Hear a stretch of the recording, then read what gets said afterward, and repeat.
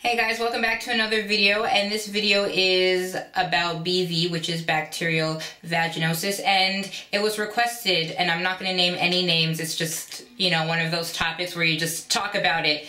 And a matter of fact, it kind of feels like, you know, I'm a little uncomfortable in my chair, you know, because when I said I would tell you guys about it, I was like, yeah, you know, power to us, you know, let me try and help you guys. But now, you know, this chair feels a little uncomfortable, you know, I'm feeling a little bit hot, but I'm gonna share it all with you.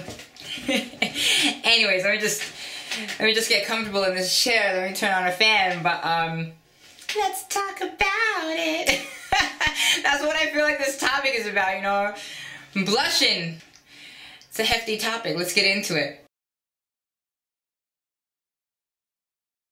BV is basically, in your vagina, you have good bacteria and harmful ones. And pretty much when the harmful ones start growing in numbers and they start outweighing the good ones, then that's when you will get a vaginal infection, which is, in this case, BV. Apparently, what I learned about it is that it happens mostly in women who are of childbearing age. So, but based on the longevity that you've had yours for, I mean, you could be out of childbearing age and still have it because it was never really fixed. It was just treated. The symptoms were treated. Now, there are some signs, if you can tell if you have it. The number one sign that doctors will know that's what it is there will be a fishy odor, or it will have a very pungent smell to it. There's signs in your vaginal discharge, so it may become watery or thin. It may become gray or white.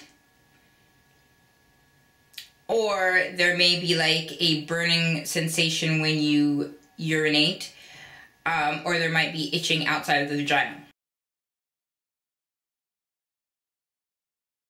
Now, some of you might be wondering, well, what are some of the causes? And I actually have a little list that I put together, and I'm going to share it with you. So smoking is a cause, having too many sexual partners, or even if you have one partner, you got to make sure the other person only has you. It could be caused by an STI or an STD. It can be caused by an IUD or a condom. If you enjoy anal activity, that is how you could get it as well. And pregnancy. Now, the signs and symptoms I had were different because I've had it, I think I've had it about 4 or 5 times. And 4 times was after every child I had was born, because I have 4 children. Another time was my husband and I were trying not to have children, so, you know, we wore a condom. The first time I wore a condom, I actually got a bladder infection, and the second time I wore it is when I got BV. The last time I got it was just like randomly a year after I had my daughter, so that was kind of concerning to me because there was nothing leading up to it. Like before, it was like child or this or that, but the last time there was nothing. So that's when I decided to sought out my own cure because something was not right.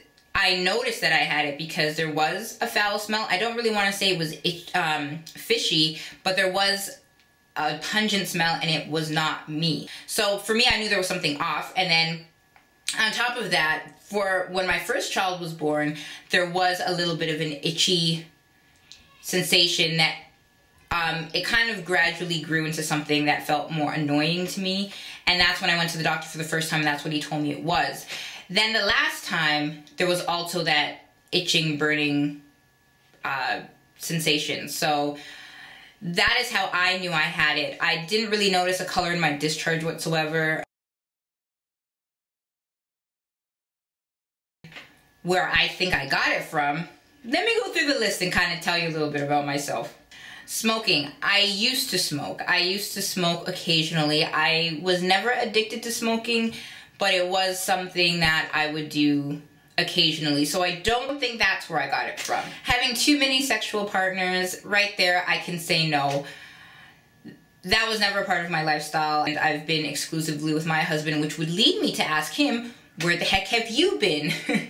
But to be honest, I've been cheated on before. You kind of know the signs. You see the signs. You can read the signs very clearly. I know for a fact that wasn't happening. I don't have any STDs or STIs, so that is ruled out right there. So anyways, I go to my doctor and he's talking about some E. coli stuff, right? So you're implying two things. One, you're implying that I wasn't clean or he wasn't clean when we went into this activity, and some, you know, maybe some feces got mixed up in there, or whatever the case was. Or you're implying, number two, that clearly something was put in some place and feces were dragged over to the other place. Now I want to tell you something about the game of basketball. I love the game of basketball. Basketball is my favorite game to play on my spare time. I'll play basketball until I can't play basketball no more. I'm going to tell you how the good Lord designed the game of basketball, okay? Let me tell you.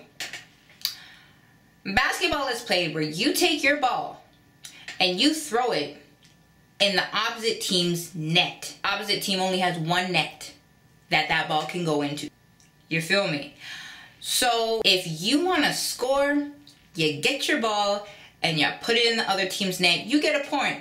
Good job. You're winning the game. Everybody's cool. Your teammates are loving it. Everybody's having a great time. No nonsense going on around here. You lose the game when you start shooting your ball in your team's net. Are you feeling me? When you start fouling out the game, you start bringing around E. coli and all this stuff, you're not playing in the right net.